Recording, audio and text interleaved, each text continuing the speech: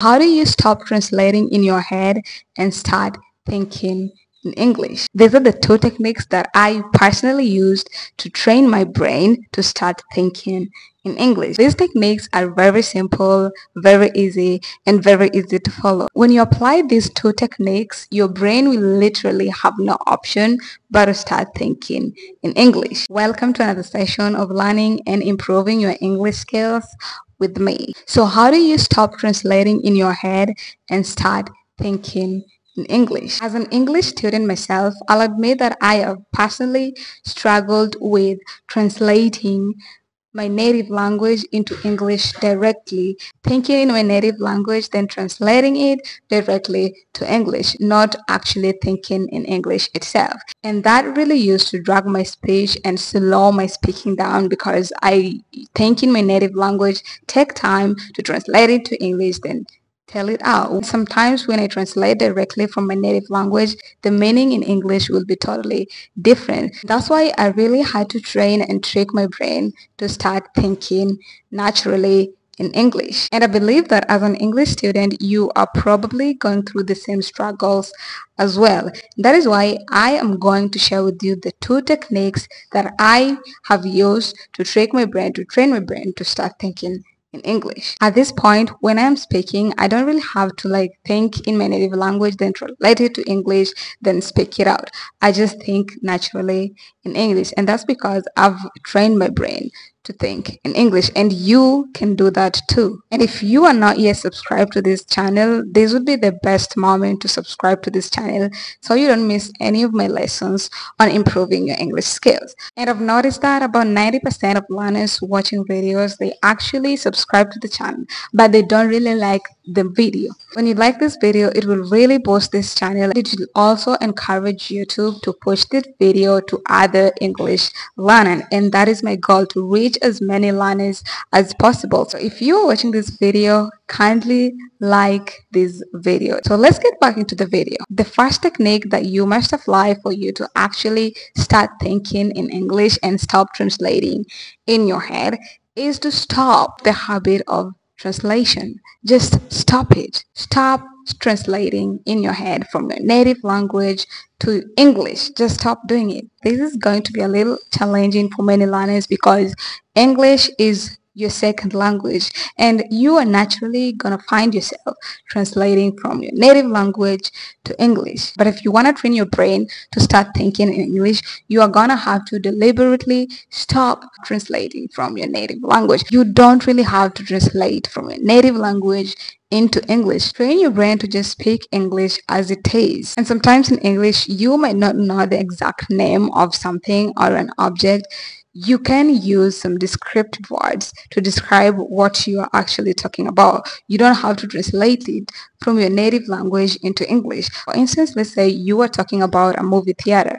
You don't know the exact name movie theater. There are several ways that you can use to name the place. For example, you can describe it as a place where we go to watch movies. When you say that, it will automatically click to the person you're talking to that you are talking about a movie theater. So instead of translating names of places from your native language into English, you can use descriptive words. Just describe what you're talking about. If you can't name it, describe it. You don't have to translate directly from your native language into English. This is going to be very difficult and challenging at first, but over time, gradually and slowly, your brain will start adapting to thinking in English. When you're constantly translating from your native language into English, you are lagging yourself down while talking, you are slowing yourself down while talking, and this will really discourage you from maybe even thinking that you can be fluent in English.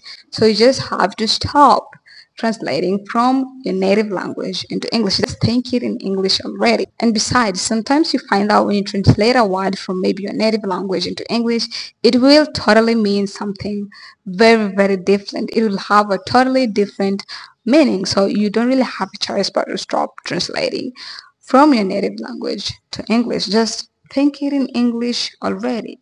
If you can't name it, describe it. The second technique I want to share with you today is exposing or immersing yourself in English. Exposing and immersing yourself in English will really help you when it comes to thinking in English. And this is because you are going to familiarize with English and it will be automatic in your head. Just like your native language, do you really have to think when you're talking in your native language? It just comes naturally. It is just automatic. So when you immerse yourself in the English language as long as possible, English will become a part of your system. And by immersing yourself in the English language, I mean listening to as many English podcasts as possible, watching English movies, listening to English music as much as possible, reading English books, reading English journals, changing your phone settings. Some of you really want to think in English. You really want to start thinking in English and your phone settings are still in your native language.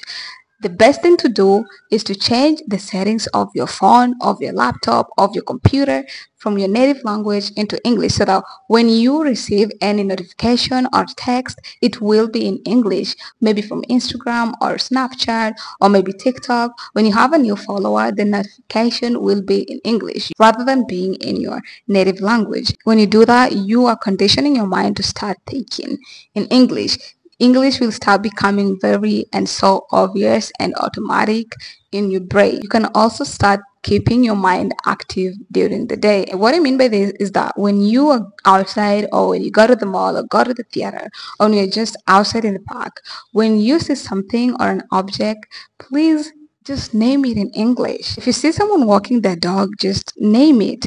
Dog, a dog leash, a dog owner. Just name things around you in English. When you're in the house, just name things. Table, cot, kitchen, bedroom, couch. Keep your mind active by naming things around you in English. Apart from naming things around you in English, another tip that will also help you start thinking in English is by constructing simple sentences. For example, when you are doing something, for instance, right now I am sitting, right? I can construct a simple sentence by saying, I am sitting, I am talking, I am looking at the camera, I am.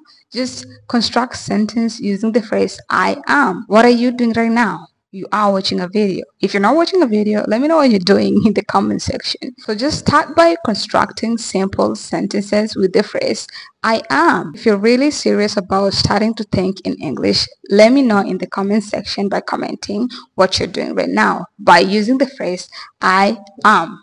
I am. Immersing yourself in English may also mean listening to English passively. By listening to English passively, I mean listening to English without really having to give a feedback or having to pay much attention to what is being said. For instance, let's say you are doing your dishes or maybe you are cooking, you can put a podcast in the background or an English song in the background so that as you are washing your dishes, as you are cooking, you listen to the music or the English podcast. You don't really have to pay much attention to what is being said or to give feedback to what is being said, but you are just listening passively. You're still consuming the English language. So those are basically the two techniques that I have been using as an English learner to help me condition my mind to start thinking in English. So stop your translation habit and start immersing yourself in English.